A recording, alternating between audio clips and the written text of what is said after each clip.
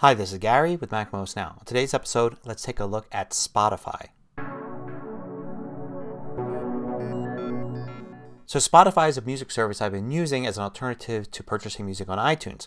And a lot of people have been asking me what it's about, how it works, and why it may or may not be better than using iTunes. So let's take a look. So Spotify is an app that you download. It's a free app to download, and then you have to sign up for an account as well.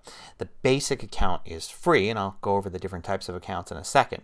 But once you're in Spotify here, you can basically search for music. So you can search for a group that you like, say Rolling Stones, and then you can get search results. You can go right to the artist page. You can look at different albums, and of course you can double click on any song to stream it and listen to it.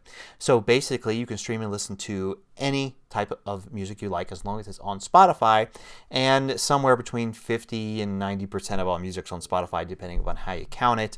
I find plenty of things not on Spotify, but also a lot that I like that is, and some groups I'm discovering by just exploring around and searching and looking at things like related artists and such, and just looking at some of their suggestions for new music as well. So there's a lot you can listen to, and it's at this level free, and it just streams, and it's available on your Mac as an app.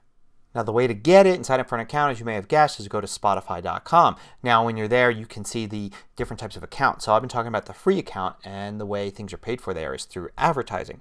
You can sign up for a $5 a month account, and that gets rid of the advertising.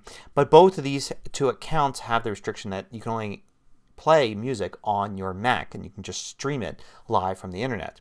If you go to the $10 a month account, then things get really interesting, because not only can you play music and stream it from your Mac, but you can also play it on your iOS device through a free app available for the iPhone or iPad. The other thing you can do with that premium account is you can create a playlist. Playlists are pretty much like they are on iTunes. You can create them and then drag music to them. So you can create a playlist, and then in that playlist you can click Available Offline. And what happens then is the music downloads to your Mac, and it's stored in the app. And then if you're not connected to the internet, say you're on an airplane or you're out in the country and you want to listen to music, if you've made it available offline and waited for it to all download, you now have it available to you. So you can listen to music offline when you have no connection to Spotify or the internet. So now here on the iPhone I've run the app, and I can do all the same things here. So I can just search for something, an artist, or I can search for a song. Maybe if I've got a weird craving to listen to a song while I'm out, I can just search for it here, and it will then find it for me in Spotify. I can also go to playlists, and I can see the same playlist that I have on my Mac. It'll sync across because you're using the same account. And I can go to a playlist here and hit Available Offline, and this is while I'm connected to the internet, and it will start to download each of the individual songs. And now I can see here that I've got a few albums already set, that they've got that little green arrow next to it showing that I have that available offline, and I can listen to it even if I don't have a connection. It's worth doing sometimes even when you think you may have a connection, because you don't have to worry about the cost of streaming if you're on a restricted plan with your provider. You can just play the music and it'll stream it from your local cache of those songs. So the biggest problem with Spotify is it's only as good as its catalog. So you're going to find things not available in the catalog. You're also frustratingly going to find things that are available in some countries but not in others. And of course this is all due to licensing. In some cases you'll find compilation albums or soundtracks that have some songs available and others not. There's also some artists that apparently have a delay. So you'll find a new album comes out and you'll find that it's available immediately on Spotify. And then other times it seems to be about 6 months later that's available on Spotify. But you have the ability to go and get the free trial and then look at it in the app on your Mac and see what's available. See if your favorite artists are in there or other ones you're considering purchasing in the near future.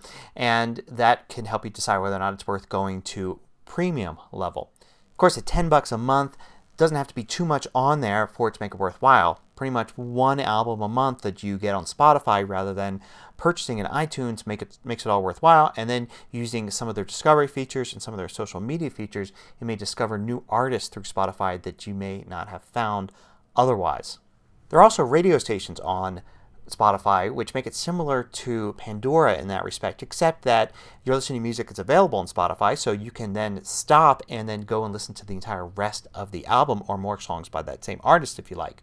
Another drawback to Spotify is you don't get the feeling that you own the music. Ownership levels have gone down since purchasing the album or CD and then purchasing the digital music in iTunes. And now with something like Spotify, you're kind of like subscribing to the music. But if that kind of thing doesn't bother you, it certainly may save you some bucks to do it this way.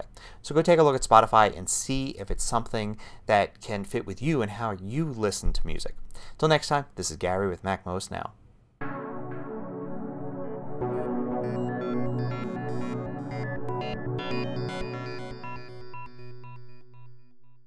Want more video tutorials? Just go to MacMost.com, click on the videos link at the top of the page, and then you can view all of the hundreds of MacMost videos by category.